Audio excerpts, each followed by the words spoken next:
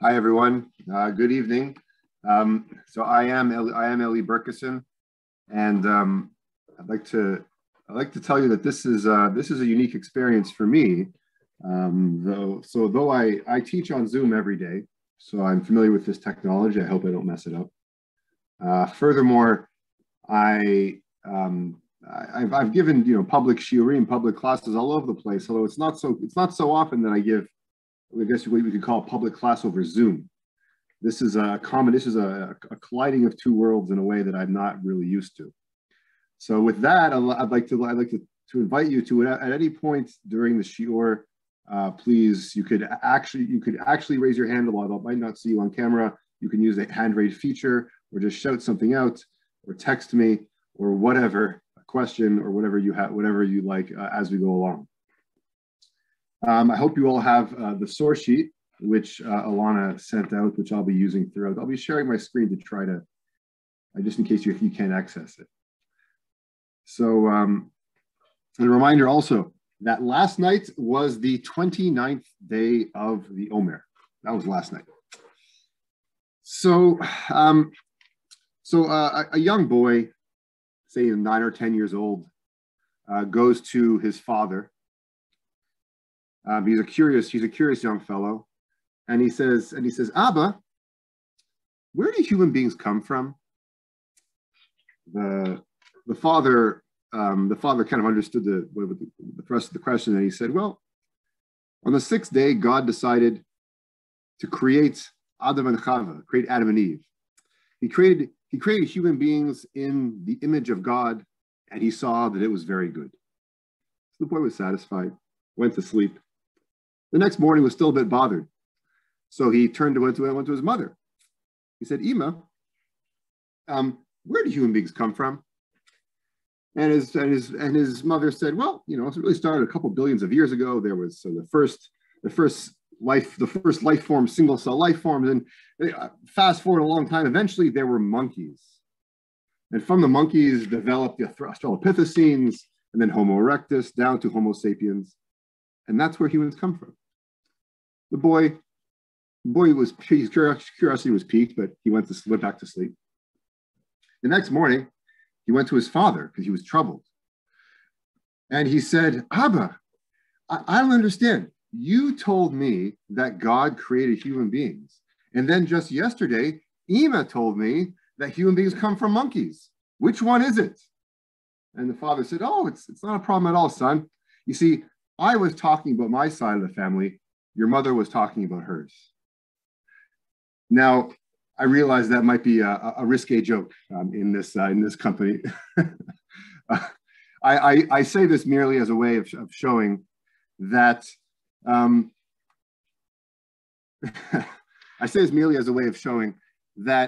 the same phenomenon can be understood in many different ways. That's really what this comes down to. And in fact, you can look at things more from a textual perspective, from a historical perspective, or you can look at things a bit more from, you could say, a mystical perspective. And that's really what this comes down to right here. So in this class here, I would like to investigate, Lag BaOmer, the 33rd day of the Omer. And I want to address 3 categories of questions. Okay, before we get into the sources, I want to address 3 categories of questions. So number 1, what are the origins of Lag BaOmer? As in, why do we have some kind of minor holiday on this day? Number 2, in a related way, what is the character of this day? And with that also, like, what are the potential problems with certain understandings of the history of Lag BaOmer? And then number 3, a methodological point at the end, and that is, what do we do when the origins of a holiday are perhaps in question? What does that tell us about Jewish tradition in general? Okay, so those are the 3 basic questions I want to address along the way. And again, please, I reiterate, if you have questions, if you have problems, if anything like that, please just tell me. in one way or another, you can just turn on your microphone and shout it out. So I hope you'll have the source sheet. I want to begin with source number one. And by the way, as I'm going along, I'll make known where I even get all these ideas. I do not claim that all of these ideas are mine. And hopefully we'll be able to understand the core texts for this as we go along. Okay. All right. So everyone ready? All right. Okay. So I think I see some nodding of heads. All right. So we'll move on. So the outlandish origins of Lag BaOmer, I call it. So it all begins with a source number one. Now, those of us who know a little bit about Lag BaOmer, we are probably told of one of two, or maybe both, origins of Lag BaOmer. So one origin we have for this is that it comes from Rabbi, has something to do with Rabbi Akiva's students.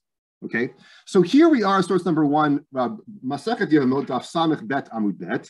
This is the story of Rabbi Akiva's students. Now, this story is taking place at some point at the end, let's say the end of the first century, we perhaps be in the second century CE. Okay, so I'll read and then pause and then read and pause. So Rabbi Akiva Omer, so this is source number one at the top. Rabbi Akiva Omer, L'mat Torah b'yalduto v'yilmod Torah b'ziknuto, hayu lo tamidim yibaluto v'yu tamidim b'ziknuto, shene'emar v'boker zera et zeracha. He quotes a pasuk from Kohelet, that's Ecclesiastes. V'boker zera et zeracha la'ev lo ta'al tenech yodecha, ki eincha yodea eze yechsher hazeh ze o ze ve'im shnehem ke'echad tovim. Okay, so Rabbi Akiva understood this pasuk in Masechet Kohelet as saying, just as you learn Torah when you're young, so too you learn Torah when you're old. Just as you learn Torah, just as you have students when you're young, so too you have students when you're old. And by the way, we're also going to see later on, this is also a source for the notion of having children, even when one's older.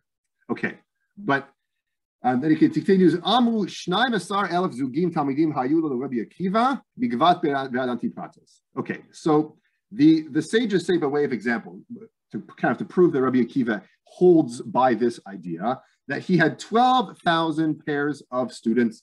He had 12,000 pairs of students who all died from Givat to Antipatris. So Antipatris or Antipros, that's in the center of Eretz Yisrael. So I guess you could say near modern day Tel Aviv, from Givat all the way to the northern extreme. So over the whole length of the geography of Eretz Yisrael, he lost all these students.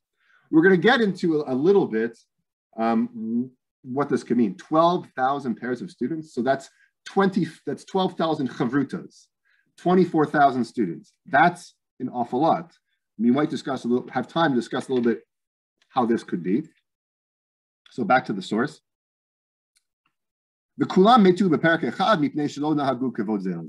And they all died over one time period because they did not show kavod to one another. Okay, you teach this to a middle schooler. They'll be afraid for just like a few seconds. Like, oh, maybe I shouldn't be smacking my chavruta. But then eventually the message sinks in. Okay, but they're scared for a second. Now they didn't show kavod to one another. Okay, all right. What to do with that, we'll figure out.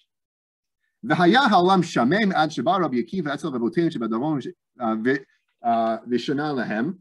Okay, and the world was desolate. It was shamem. It was empty of Torah until Rabbi Akiva went to our rabbis in the south.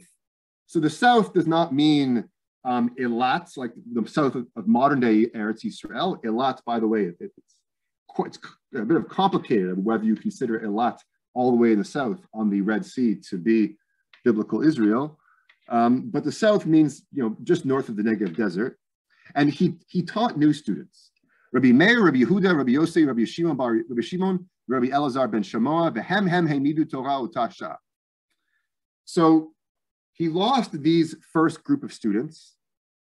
So then, as keeping to his word, you could say, that one should have students in one's old age, as he was aging, he taught at least 5 more key students, including the 5 listed here. Rabbi Shimon is Rabbi Shimon Bar Yochai. Bar Yochai, that's the famous Bar Yochai of Lag BaOmer. We'll be getting into him. Okay, and they sustained Torah, but oto sha'ah, at that time. Sha'ah means hour, but it means that for that hour in history, he was able to sustain Torah. Okay, so he taught new students. Okay, Vutana, the last bit of the story, Kula metu mi Pesach ve'ad. Now this is where it really concerns us.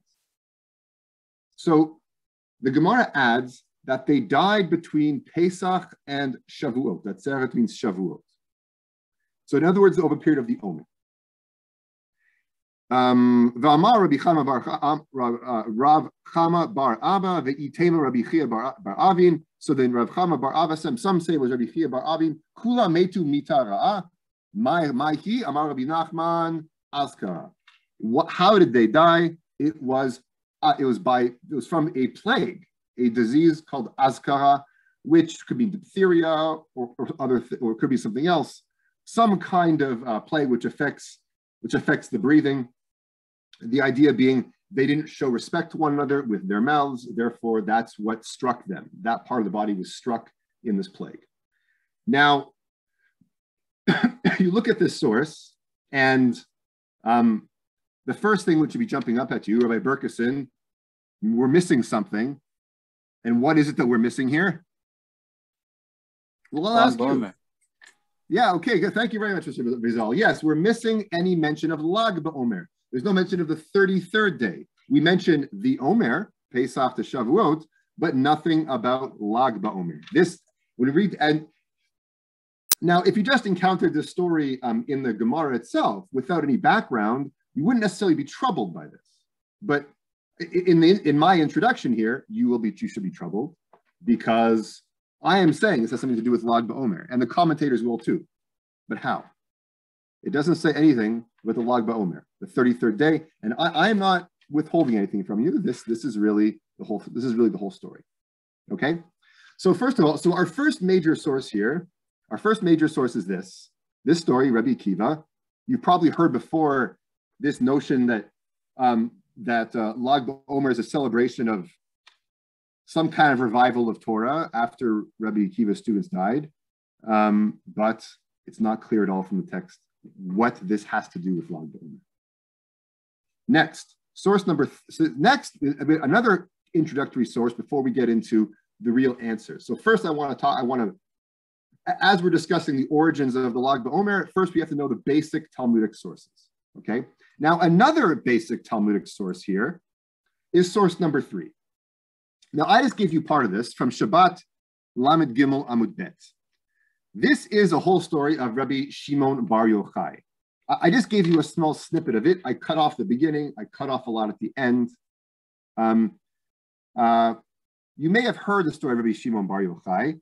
Now, Rabbi Shimon Bar Yochai was one of Rabbi Akiva's students.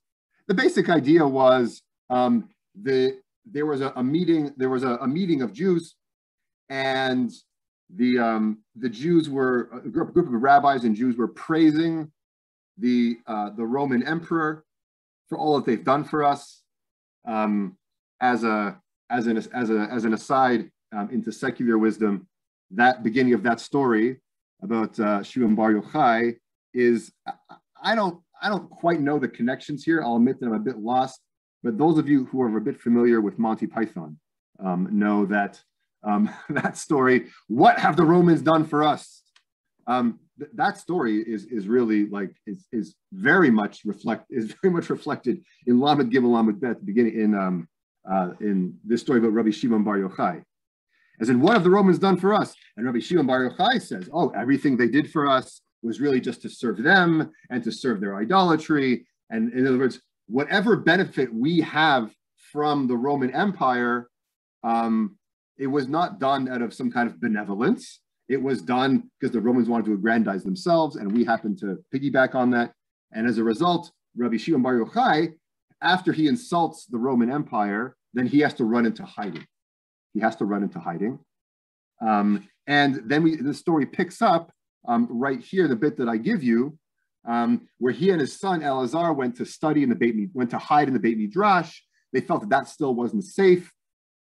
So they went and hid in a cave, and a miracle occurred, and a carob tree brought them sustenance and the spring of water. And then Eliyahu Hanavi came. And there's a whole. We could spend many hours on this story alone. There's a lot of juicy stuff in there. But what I really want to point out here for us is what you might think is a tremendous coincidence. After all, what is the daf number for this story? Lamed Gimel, 33. How could it be that the story about Lag BaOmer, like one of the two quintessential stories about Lag BaOmer in the Talmud Bavli, is just so happens to be on daf Lamed Gimel, daf 33? How could that be? Could that be a coincidence? So, anyone know? Anyone know how that could be? So, the short answer is it's probably not a coincidence. I mean, so I just want to show you like one quick book which I use kind of called Printing. You see that's a bit blurry. Can't quite see it. Oh, hold on a second. Hold on. I mean, I can figure this out. I'm technologically savvy. There we go. Oh, Printing the Talmud. There you go. This book, Printing the Talmud, published by Yeshiva University Museum.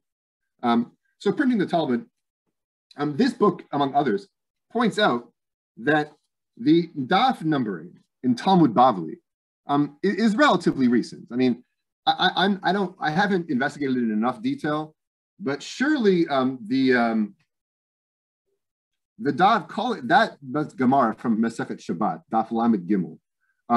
It would not have been daf Lamed Gimel any time before the late 15th century for sure.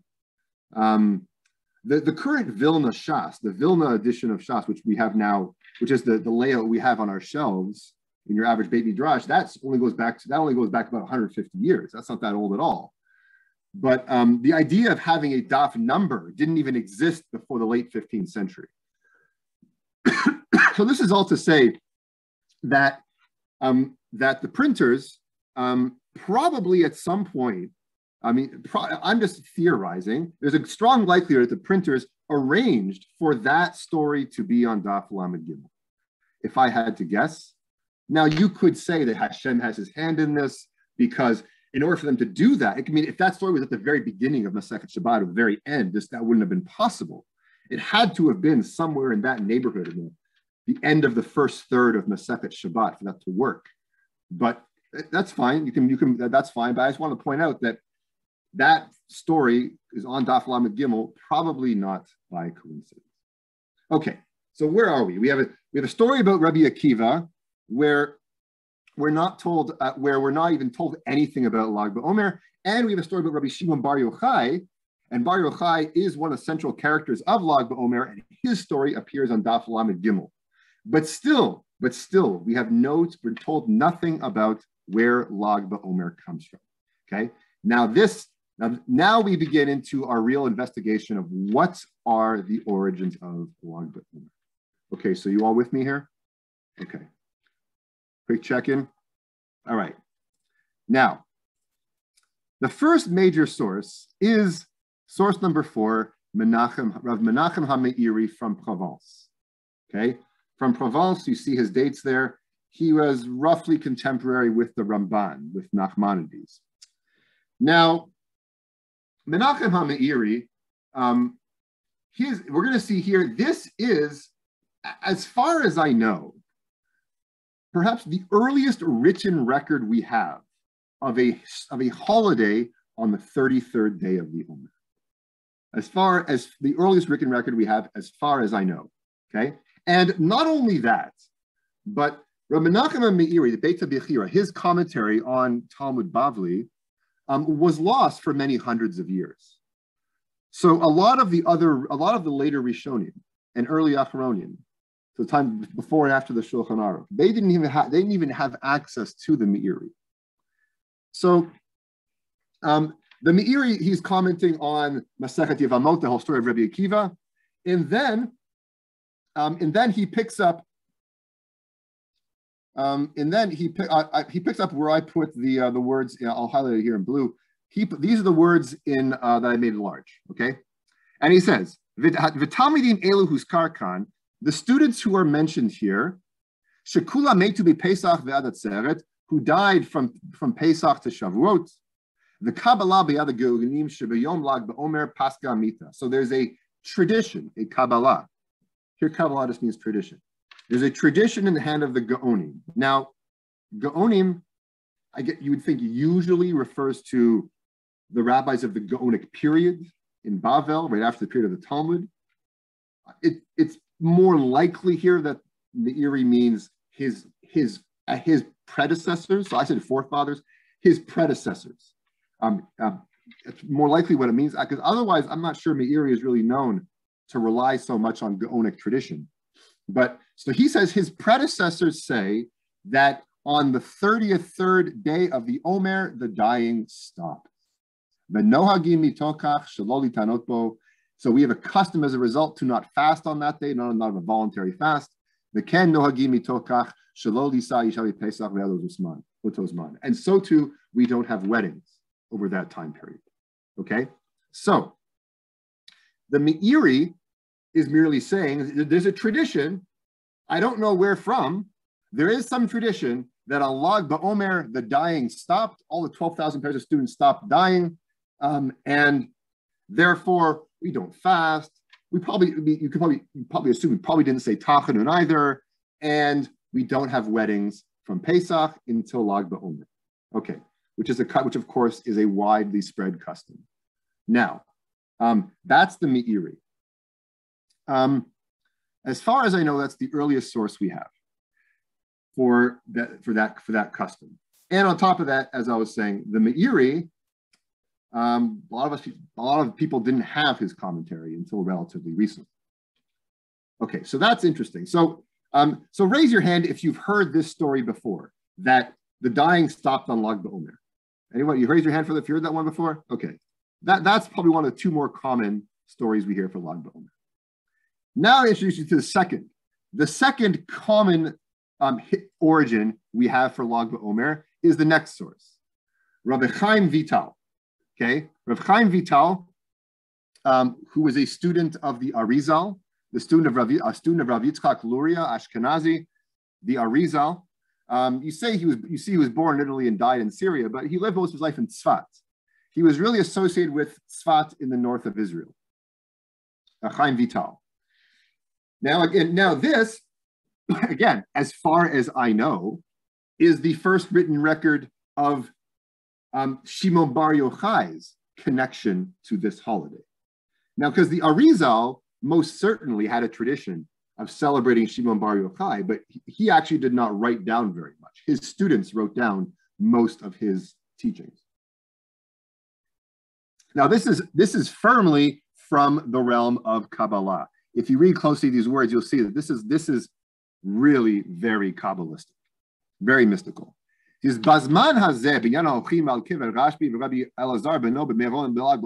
So nowadays, he's writing this probably the early 1600s.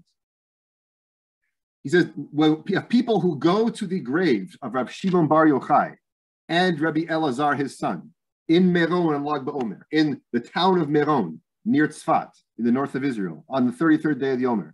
I saw my teacher, the Arizal, 8 years ago, who went with his wife and children, and he was there for 3 days. By the way, it's a custom we observe today. But a lot of people, when they go to Meron for Lag BaOmer, they stay there for a few days. And so too testified to me Rav Yonatan Sagis, another student of the Arizal. But a year before I met the Arizal, who went with his son and had a great party and a simcha and cut his hair there in Meron. Who cut his hair there in Meron. That hair cutting ceremony we call an upshern or a chalake. Okay, chalake in Israel. Okay, so again, this is also observed today. But now in the smaller print, which I didn't translate for you, he gets into like really Kabbalistic stuff. Just to go through quickly, he says he says in there, I'll just paraphrase, that testified to him Rabbi, I think Rav Avraham Halevi, I think it was Rav Avram Halevi, this Avram Halevi who had a custom of, since Yerushalayim was destroyed, to say a Birkat Tachanonim, to put into the Shmona Esrei every single day some laments for Yerushalayim, kind of like what we say on Tisha B'Av, and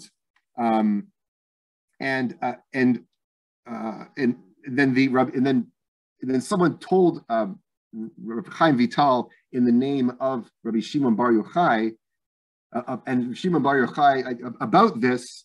And make a long story short, this fellow who was mourning Yerushalayim, he was mourning Yerushalayim also on Lag BaOmer, on Rabbi Shimon Bar Yochai's yahrzeit. And as a result,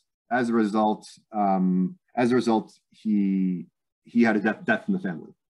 So, in other words, he disrespected Rabbi Shimon Bar Yochai's yahrzeit, so he had a death in the family. I mean, so that's very Kabbalistic. I'm not going to get into that. I don't understand them.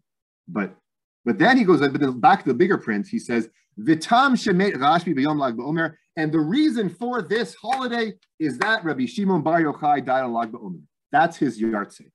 Okay? And he was one of the students of Rabbi Akiva, Shemetu b'Sfirat Omer, who died on Lag BaOmer. Now, is Rabbi Chaim Vital saying that Rabbi Shimon Bar Yochai was one of the students who died on Lag BaOmer, or who died with the 12,000? I don't think so. I think it's just the punctuation is a bit weird. The word arrangement is a bit weird.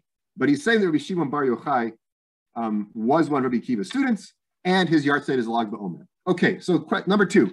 Have you heard this before? That Rabbi Shimon Bar Yochai's yahrzeit is Lag BaOmer. Heard that idea before? That's not new to you? Okay, great. So again, it's a very common tradition for Lag BaOmer, but its roots really are in the first written record we have of this is in this mystical Kabbalistic source from Chaim Vital. Otherwise, I'm not sure where else it comes from. Okay, so already, if you are a shtickle historian, you're already getting a bit suspicious, because here we don't hear about Rabbi Akiva's students or the death of the student stopping until we get to Rav Menachem Amiri, a 13th century Rishon. And we don't hear about the yahrzeit of Lag BaOmer until Rav Chaim Vital in the 1600s. So if you're a historian, you're thinking, well, is this holiday legitimate? I mean, what is this? Our Jewish holidays, look, every holiday we have, we can trace its origins. Either it's in Chumash, or it's somewhere else in Tanakh, like Tisha B'Av or Purim, or it's mentioned in Talmud Bavli, like Chanukah, or it's a more modern holiday for the modern state of Israel. We're able to trace all of these holidays. We know exactly where they come from, except for Lag BaOmer. Already in these sources, we're told that we have an oral tradition about what it's all about, but that's it. Okay, so and not only that, not only do we not really know where it comes from, but there are even bigger problems. So let's go to source number 6, the Pri Chadash, Rav Chizkiah da Silva, the Pri Chadash. Now, Pri Chadash really asked the question very strongly, and he says,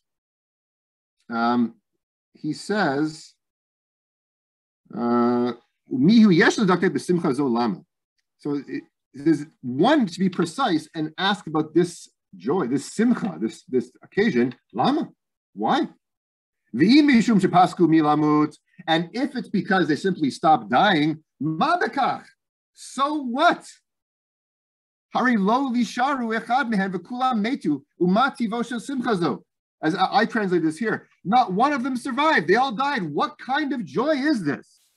We're going to have a big simcha, a kind of a yom tov, because the students simply stopped dying. That's it. And he says, "Oh, efshar shesimcha hi alo tam talmidim shehosif v'hakaf Rabbi Akiva shelo metu ke'elu." Okay, so it's possible that the joy is with the students who Rabbi Akiva added afterwards. He added like Rabbi Shimon Bar Yochai and others; they did not die. But really, I mean, of all the occasions to have a simcha, simply because they didn't die, that doesn't seem to fit the joy which is often associated with Lag BaOmer, all the bonfires and all that kind of stuff. It doesn't quite seem to. Now, it's a nice message. that the students didn't show respect to one another. Therefore, we have to recognize. Therefore, we have to teach the story. But I don't know. Says the Pri Chadash, doesn't seem like a good reason to have a holiday. And then furthermore, source number 7, from Yosef Kara, the Shulchan Aruch, who from Spain originally went to Tzfat. A lot of Tzfat going on here. Now the Shulchan Aruch goes on to say that, goes on to list right here in Orach Chaim. So this is your standard Shulchan Aruch, which you will have on your shelf, which we use as a code for Jewish law. And he lists days on which there were big calamities, tzarot, and on these days we fast. Okay, and then he goes. Sorry, then you see, I give you a snippet of Sif Bet, and he lists a few of these fasts: the 1st of Nisan, the 10th of Nisan, Chaf Vav Nisan, Kit Yoshua ben Nun Maim. So I mentioned here the yard site of Rabbi Yoshua ben Nun, which is the 26th of Nisan. The second, so I keep that in mind for later. But I bring this to show you, but wait a minute here. Furthermore, really the tradition of the Shulchan Aruch is that on a yard site, what do? We don't have bonfires and play with bows and arrows and go dance around and in Meron. On a yard site, we fast. That's what the Shulchan Aruch says. Now, there certainly is a long-standing custom of having a kiddush and stuff like that on a yard site, but the original custom was to fast on a yard site. So why would we have some big hilula, a big to-do on a yard site of Rabbi Shimon Bar Yochai, when the ancient tradition seems to be to fast? What's going on here? So one of the customs seems kind of overwrought, and another custom doesn't seem to fit the usual tradition. What's going on here? You hear the problem? This is a problem. And so as a result, some other sources came up with, or one source in particular, came up with one possible solution. So this is source number 8. Now the next 2 sources I did not see inside. I did not find the text for these myself. I heard these in a shiur from Rabbi Dr. Shneir Lyman at Yeshiva University, the great historian. And so he pointed out these 2 sources, which I could not find myself. And so I take it on his word that these are what the sources say. And I think he's quite reliable himself. So I have every reason to believe that if Dr. Shneir Lyman points these out as real sources, then they are real sources. So source number 8 is the Chida of Chaim Yosef David Azulai from Yerushalayim, and eventually he passed away when he was traveling in Italy, actually. And the Chida has modifies the story a little bit to try to come up with a more palatable explanation about why we have Lag BaOmer. And it also relates a little bit, I suppose, to what the Pri Chadash says. He says, "Mas yosim simcha b'Lag BaOmer." So this the whole notion of having a big joyous occasion on Lag BaOmer. B'yom Lag BaOmer hitchil lishnot Rabbi Shimon, Rabbi Yochai, Rabbi Meir, Rabbi Yossi. That on Lag BaOmer, he, who would be Rabbi Akiva, began to teach Rabbi Shimon Bar Yochai and Rabbi Meir, Rabbi Yossi, and others. In other words, it's not that Lag BaOmer is the day that they stop dying, the students stop dying, and it's not that it's anyone's yard site in particular.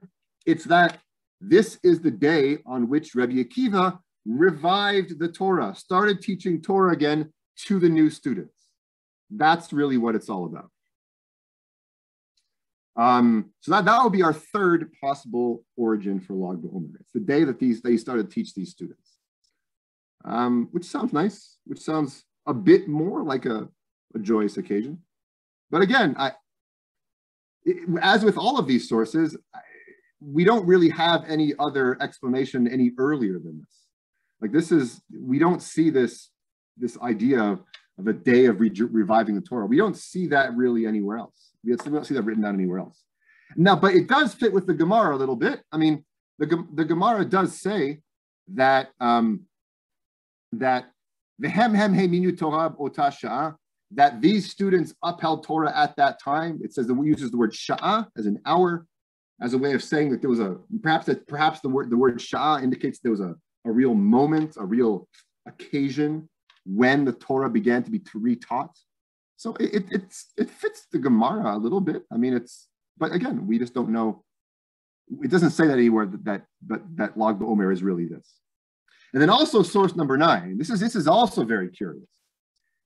Now, this is from the Cairo Geniza. This from the Cairo Geniza, it dates to the 7th to 8th century CE. If you want to, there's a lot to be said about the Cairo Geniza. The Cairo Geniza, for those who don't know, I think it was first discovered by Europeans in the 1750s. Basically, there's a storeroom in the Ben Ezra synagogue in Fustat in Old Cairo, had all kinds of ancient materials in it, dating back centuries, if even millennia. And it was, for some reason, it was left untouched, relatively untouched for a very long time. And in the 1750s, Europeans began to first found it. Really, it was only in the 1890s that Western researchers really started to delve into those materials. Like a good account of that would be like in this book here, Sacred Trash, which I have here on my shelf. That's a picture of Solomon Schechter, one of the early Cairo Geniza researchers going through the materials in that Geniza. And so again, Dr. Lehman points out that there is a fragment. Let me put this back on the screen. There's a fragment in the Geniza which is relevant to us. And that's this fragment here, which says, source number 9. It says, so these are the fast days that we have every month. The Shulchan Aruch, you see, remember earlier, source number 7 lists these fast days. And there's one really curious deviation here. In the Cairo Geniza, we find a fragment from the 7th or 8th century which says, B'shmona asar be'iyar met Yoshua bin Nun. On the 18th of Iyar, Yoshua bin Nun died.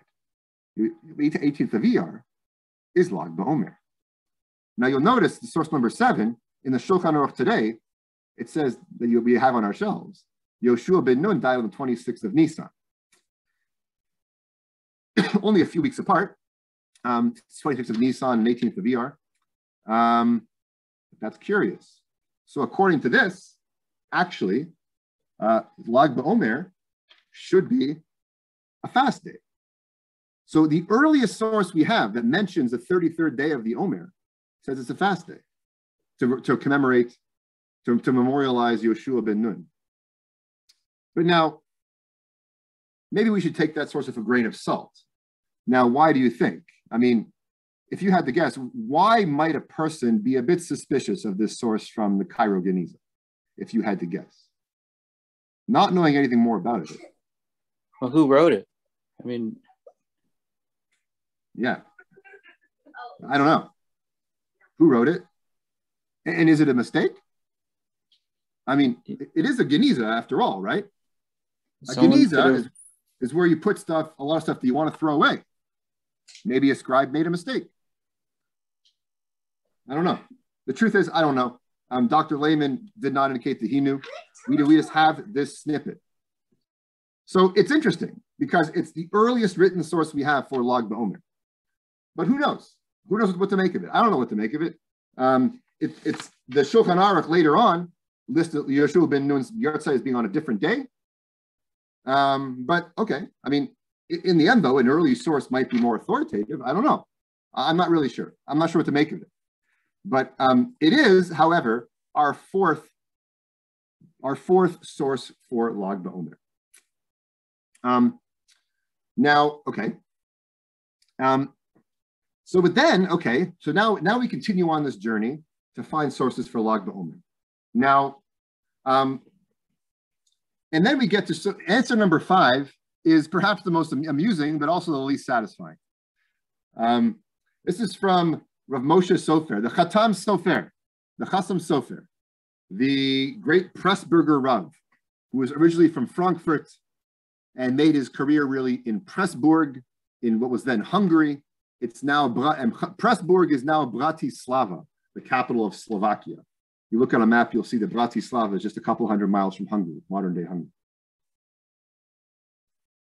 Now, the Khatam Sofer, in the first little bit of this tshuva, this is a response that he had, he describes how people would go to Tzfat and they would light candles and they would dance on Lag BaOmer.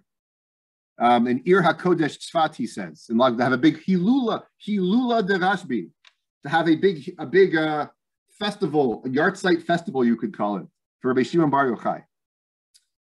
And but he says he doesn't know anything. He doesn't know much about it. It's not really his thing. But he doesn't know why people do it. But more importantly, he says right here, I circled him in blue. Aval ligboa moed shelo naso ba'nes v'lo huzkar b'shasu poskim b'shum makom. However, to fix a festival on which there occurred no miracle, and it's not mentioned in the Babylonian Talmud or in any of the commentators, in nowhere. V'remez remeriza rak, v'remez v'remiza rak, miniat hesper utanit min hagahu. That the fact that there is a hint to it indicates that one should not eulogize on this day, and one should not have a voluntary fast day, and this would be a custom. So he says this holiday is not mentioned anywhere in the Babylonian Talmud, in the commentators. He's not aware of any miracle that happened on that day. We merely have a custom to not eulogize and to not fast because there's a hint to it. Now, this is going to be important. But now, the Khatam Sofer is a major figure. If he says, I don't know where this comes from, that carries a lot of weight. He knew a lot. And he says, I have no idea where this holiday comes from. Vitama gufa lo yadana. And the reason for this holiday, I simply do not know. Okay? He simply doesn't know. And one shouldn't be surprised he doesn't know. As we've been going through these sources, first of all, the Khatam Sofer probably didn't even have the Meiri. The Meiri was still lost at that time. As far as Rabbi Chaim Vital, I'm not sure the Khatam Sofer would have given that much credence from a historical perspective. Now, we're going to see a bit of it. The Khatam Sofer does have some kind of Kabbalistic roots a little bit. We're going to get into that a little bit. But when he says, I don't know where this comes from, that means that the sources we normally use to determine what our holidays are, he doesn't know what it's all about. Okay, so I'll pause here and say that our first goal was to list a few of the origins of Lag BaOmer. We have, first, the Meiri says it's when Rabbi Akiva's students stopped dying. Rabbi Chaim Vital says it's the Yahrzeit Rabbi Shimon Bar Yochai. The Chida says it's the day when Rabbi Akiva started to teach new students. Number 4 was the Cairo Geniza, very puzzling, says it's the Yoshua ben Nun's Yahrzeit. And in source number 5, from the Khatam Sofer is, who knows? Who knows where this comes from? I have no idea. It's there's a custom to go to Tzfat. I see people doing it, but I don't know why. I don't know why. Okay? So everything's clear as mud, right? Now, but now I want to take a moment to point out that there are serious advantages. My second goal was to address kind of the character of the day. Now, we already have we already have one reason for it to be just a really over-the-top holiday. That's Rabbi Chaim Vital. I guess Rabbi Shimon Bar Yochai's Yahrzeit. And Rabbi Shimon Bar Yochai, even in that story I said, that Rabbi Shimon Bar Yochai struck in his, from Shamayim, somehow struck down someone who disrespected his Yahrzeit. Okay, I mean, if for no other reason out of sheer fear, make sure you celebrate. Okay, I mean, but so the first character is that it's a really, really joyous, mystical day of unification with some departed soul. That's one, but the obvious problem with that holiday is we don't normally have that kind of holiday. It's just not the kind of thing that we don't really hear about this outside of Kabbalistic circles. Number two is that it's some kind of, it marks an important positive time in history. So like the Meiri, that the students stopped dying, or like the Chida, that Rabbi Akiva started teaching new people. In other words, it's kind of more, number two is it's kind of more of a toned down day to kind of celebrate either the survival of Torah, you could say. So that's also a good reason to celebrate, but perhaps in a more toned down fashion. And then but a third way of seeing it, is possibly from the Cairo Geniza, that it's a yard site, and that if it's a yard site, then you observe it as you would in a normal yard site. But now, the problem with that though is that we're not aware anywhere of Lag BaOmer being a day actually of solemnity and sadness, like how the Shulchan Aruch describes a fast day, so a yard site. Sorry. So we could see Lag BaOmer as that, but we don't. We only have one potentially unreliable source which tells us about that. And surrounding all of this, we have the Chatam Sofer, the Chassam Sofer, who says that I'll agree to not fast on this day, but honestly, I don't know why. But now I want to get to my last part of this shiur. I want to get into a more methodological point about how we view a little bit about mystical sources, because now the Chatam Sofer in source number 10, he does say that there is a remiza, a remez v'remiza. I'll highlight that for you. There is a hint to this holiday.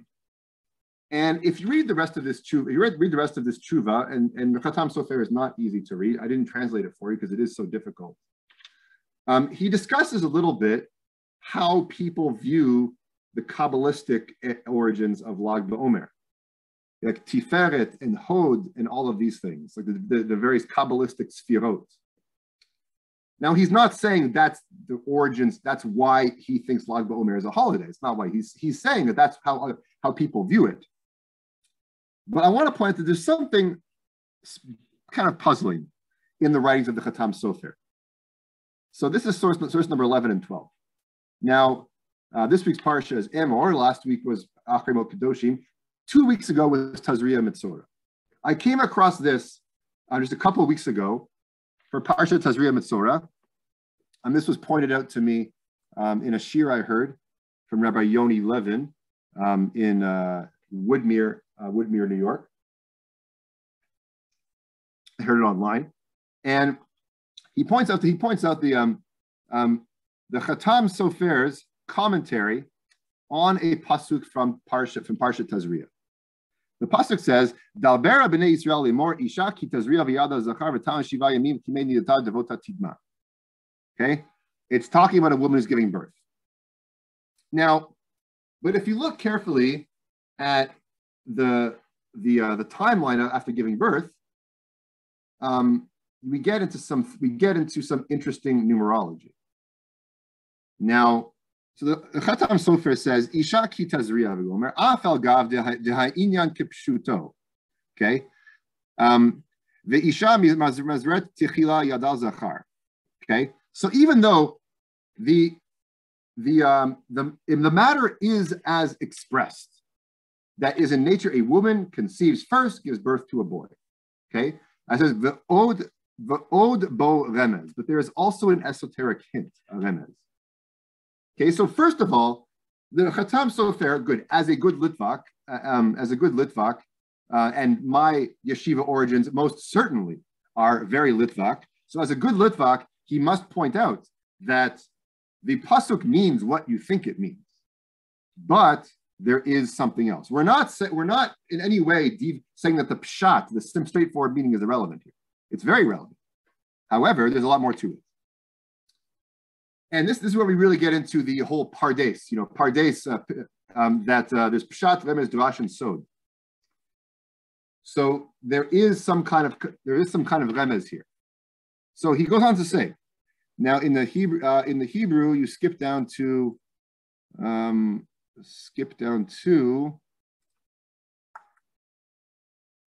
the Zohar Ita. And by the way, thank you everyone for not drawing on the annotation on when I share my screen, as middle school students are wont to do. So I appreciate that very much. Although it does make me feel a bit less at home, but I'll deal with it. Okay.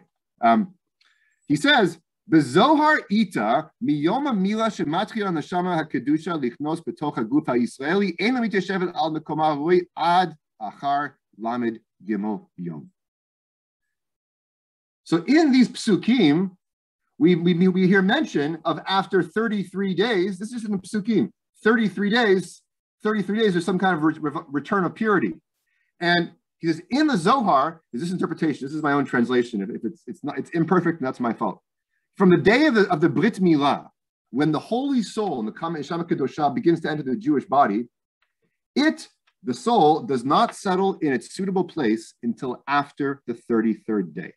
So it's like this. According to the Zohar, says the Chatam Sofer, again, the Chatam Sofer was a super duper litvak, a real you do not normally associate him as being a Kabbalistic person.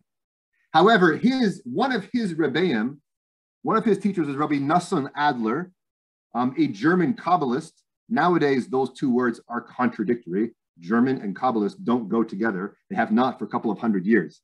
But back then, it was allowed.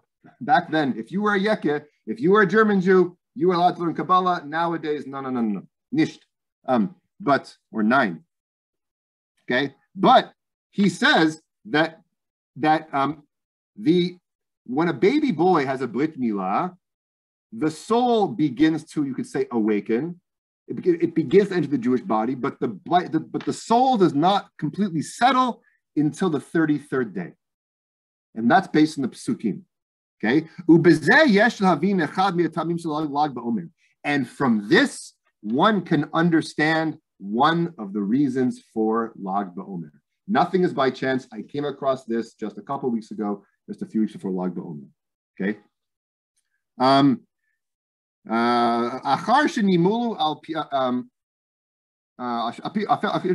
Pesach and Mitzrayim as okay. So first of all, he's addressing on a human level.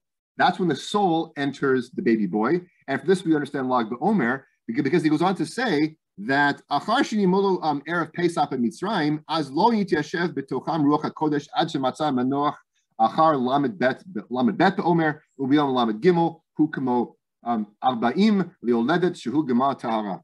Say, so I translated it as saying after the Jewish nation was circumcised on Erev Pesach in Egypt, the divine spirit, Ruach HaKodesh, did not settle in the nation until it found rest after the 32nd day of the Omer. In other words, they left Egypt and the Ruach HaKodesh, whatever that is, the divine spirit, did not settle in Am Yisrael until after the 32nd day. And on the 33rd day, it was like they were a fully formed, because after we say a fetus begins to be take on the characteristics of the fetus after 40 days. On the 33rd day, it was as if it was viable offspring, the completion of its purification. Now all this sounds very mystical. Most certainly it does, because it's the Zohar after all. This is the Chatam Sofer quoting the Zohar. But now let's go back. In that tshuva, in that response of the Chatam Sofer, where he's talking about that he doesn't know the origins of Lag BaOmer, but there is a remizah, there is a hint. If you ask me, right here in this commentary on Parshat Tazria, he is explaining to us much more in detailed fashion what is that hint. This is the hint. The hint is right here, Parshat Tazria, or at least it's one possible. The idea is that Lag BaOmer, we don't know the standard historical origins of Lag BaOmer, but it seems to have some kind of hint on a personal level, in how a baby boy's neshama gets in his body. It has some kind of hint in how Ruach HaKodesh entered Am Yisrael, entered the Jewish nation. But he doesn't know the historical origins. So this is to say that one can find this bit from the Zohar inspiring or not. In my experience, this kind of stuff really inspires some people, and others find it kind of like heebie-jeebie. I don't mean to make any light of the Zohar. If the Khatam Sofer finds it important, then I'll find it important too. But I don't claim to always understand it. But my methodological point is this. Even the Khatam Sofer is very adamant that one should not go overboard in celebrating Lag BaOmer, in that Shuvah. He's very adamant that he really doesn't know where it comes from, and it's not always appropriate to do the really over-the-top celebrations that he sees. That being said, there is some hint to this holiday. In other words, the Khatam Sofer seems to be taking the view that in my understanding of history, cannot explain the origins of everything. So back to my terrible joke at the beginning. We cannot explain the origins of everything. It's just not possible. We don't always understand fully how it is. We don't fully understand, either the scientists or the religious, no one. We don't fully understand everything about how human beings came to be. It doesn't all make sense.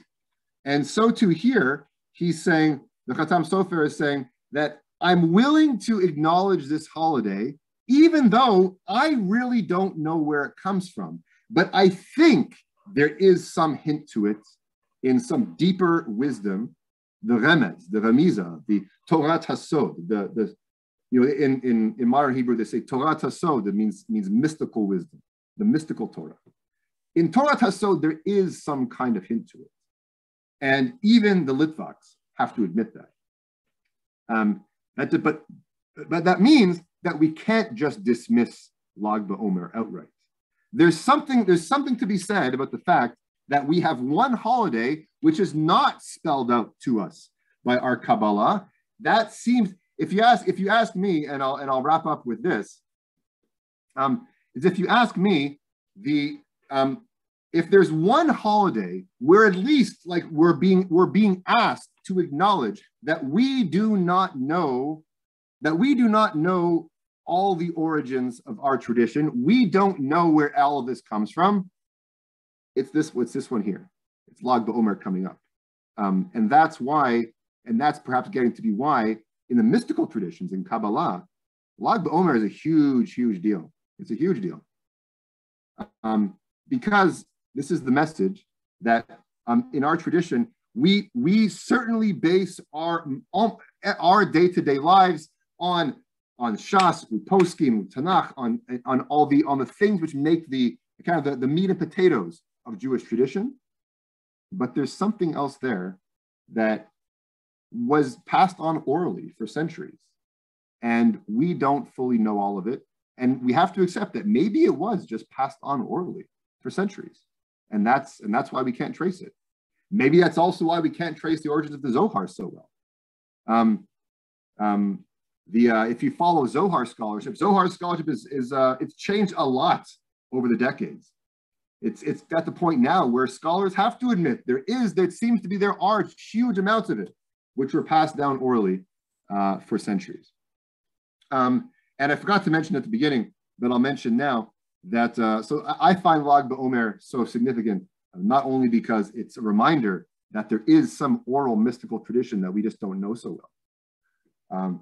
It's also my oldest son's Hebrew birthday, so that's also a big deal for me. What made it interesting for me. So if you talk about the origins of life, well, so that kind of gets me thinking. So that's my presentation about Lag BaOmer. I hope you got a little bit about where we even get the idea initially to have a holiday on this day, the earliest sources we have. What are the various possible characters of this day? What kind of holiday is it? Even if we don't know the origins. And then number three, that despite the fact that some of the biggest authorities we have, like the Khatam Sofer, they don't know where it comes from. They still seem to accept that it is a holiday. And that's worth keeping in mind. Now, before we go, are there any other questions or lingering problems or any jabs you want to throw at me? It's like the Chassam Sofer is like saying that it's like Minhag Yisrael, like it's just like, okay, who am I to? It's like taking away Mariv because we say it was, Yaakov thought it was morning or something. It's like Minhag Yisrael kind of, but I don't know. Like you're saying. Yeah, I mean, he's, at first in that first source in that tshuva, it sounds like he's saying Minhag. It's kind of like Minhag Yisrael Torah. I'm willing to accept that it's a custom. It is a real minhag. Therefore, I'm not gonna. Who am I to cancel it? But it's almost as if he's saying that initially that we'll give it minimal importance. We won't say tachanun, like that kind of thing. Ooh. But later on in this other in his perush on Parshas Tazria, he really takes it a lot further.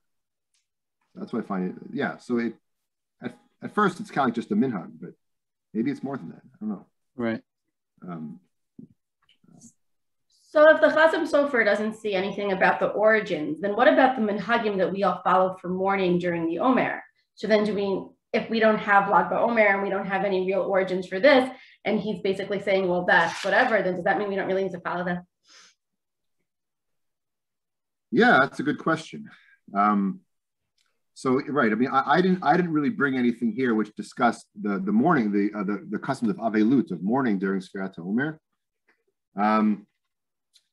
Presumably, I mean, presumably the Chatam Sofer still would follow those minhagim, but interestingly, he's saying even though it's a minhag, he still seems to advise to not eulogize and not fast on that day, which is significant because if he felt that a fast day is warranted, he davka won't do it on Lag BaOmer, and so that's in other words, he's potentially canceling out something important. So he seems to give a lot of importance to custom in general, even if he doesn't know where it's from. I mean, that's kind of like the Chatam Sofer's general view. I mean, the Chatam Sofer famously was known for one off-the-cuff expression of Chadash Asur Min HaTorah. Anything new is forbidden. Because he was a staunch believer in tradition, even though somewhat slyly he says, I don't really know why. So presumably he would say that the customs of mourning are still to be observed, even if we don't fully understand why. But anyway, the mourning customs are already easier to understand from a Talmudic perspective than anything else, because the Gemara in Yevamot does, after all, say that Rabbi Akiva's students died. So does that help? Does that help understand things? In other words, he's a believer that even if it's a custom that we don't understand, we still have to follow it. That was kind of his view in general. Oh, so one of you asked in the chat, where do customs of bonfires come from? So, I mean, if I had to theorize, so the short answer is I don't know.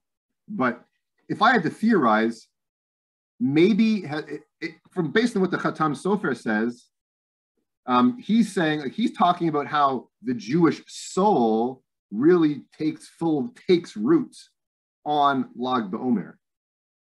I mean, we associate fire with neshamas all the time. I mean, we call a yahrzeit candle a ner neshama, after all. There's something about fire which represents the soul. So maybe you would say that the bonfires are about that. I mean, I guess if one could be a bit cynical and say the fires, people like dancing around bonfires. It's just kind of a thing. But also perhaps the fire represents the soul, the burning, the soul. I mean, and why Meron? Meron, according to Rabbi Chaim Vital, the Rabbi Shimon Bar Yochai and his son Elazar are buried in Meron. If you go to Meron today, you'll see their graves. That's apparently where they're buried. Meron, because Meron is, a few hills away from Tzfat, so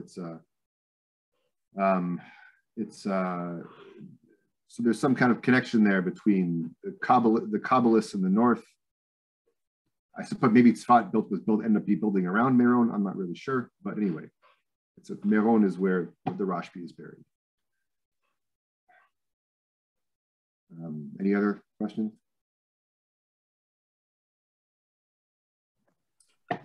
Okay, well, thank you so much, Rabbi Bercuson. If there's any other questions,